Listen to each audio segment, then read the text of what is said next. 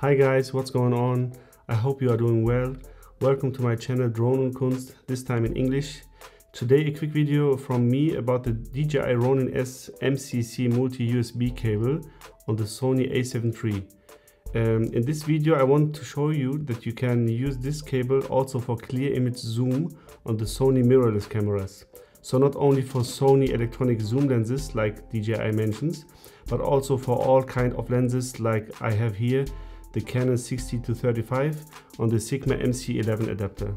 You can see here clearly that it works just fine, and it's very useful for all people that use adapted lenses like me and also not zoom lenses from Sony. I hope that this video was useful for you.